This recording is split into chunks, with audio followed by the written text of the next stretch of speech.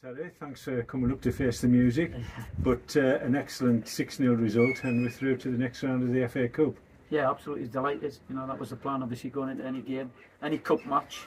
You want to make sure you're in the hat come the Monday, and obviously the way the game's panned out, this was obviously a really good win.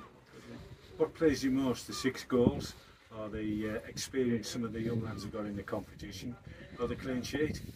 All of them. All of them. But yourself, well, yeah, you know, the team, the score 6 is good, because obviously your forwards, you want them to score and they gain the confidence, and it wasn't until late on, obviously the extra man is going to wear them down, and this is exactly what happened. So the score 6, delighted with. Again, clean sheet as well. Any team, if you keep a clean sheet, stating the obvious, you're guaranteed something in any game, and the plan was always to get some of the young lads on. So all in all, the way the games went, it's been a good day all round for us. So from a managerial point of view, it couldn't have gone any better really. I'm just hoping there's no injuries on top of what's been a good afternoon. Yeah. Brad came off just with a bit of tightness. Obviously Goose come off just again, protect him. Yeah. And Lewis again, because he hadn't played for so long. You know, the plan was always just to give Lewis about 60 minutes.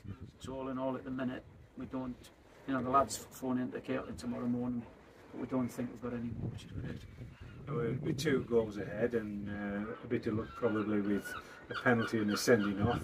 You know, we can't argue with the decisions. I think they were the right decisions. But did you feel for them a bit? I mean, it was tough going for them in the first place on a hot afternoon. They're down to 10 men. But credit to them, I thought for an hour or more they made a decent fist of it. Oh yeah, look, there's still fair play to them. You're right, they're fair decisions. That's through, it's a sending off. Yeah. You know, so you know, penalty's a penalty. You know, it was a penalty. So we got the right decisions from the ref. The ref was good, I thought. But fair play to them. Even at half time, we said, look at it, they've still had a lot of attempts. Not, you know, like more than what we wanted. Yeah. So they didn't just throw the towel in, they kept changing their shape to try to find a way of like staying in the game and keeping us on the back foot a bit. And then second half, again, we were poor, I thought, for the first 15 minutes where we give the ball away too cheaply. But credit to them, you know, they didn't give up until, I think, like you said, the heat. And then when we got it down and just kept finding the extra man and passed it through them shorter.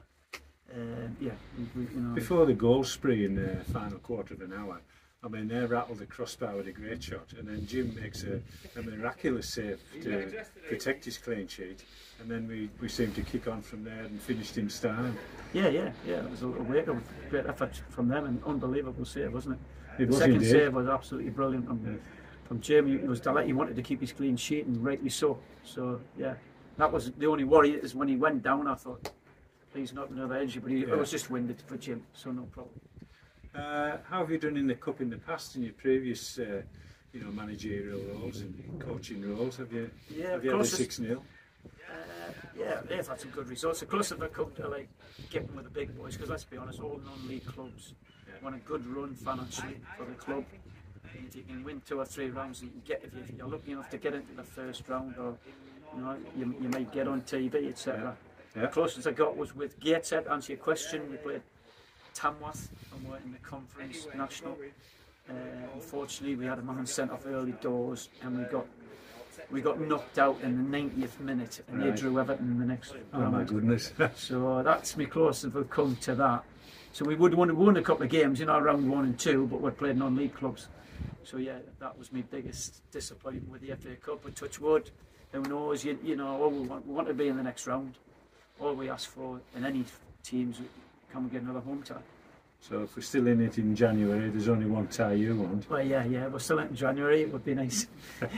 50,000 at St James's Park would be great. And financially, that's the dream of any club. You know, you see it every year. One club actually gets there, and they make the club, you know, a lot of money. Make your club for 5-10 years. Good. So, yeah. Finally, a word on top scorer Scott Allison. Brilliant.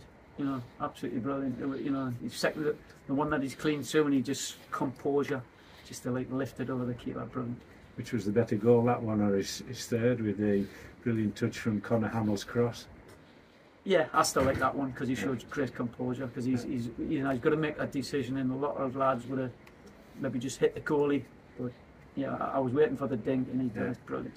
That one was for me, but it was still like the third one was good as well. Terry, well done. Thanks very much. Yeah, thank you.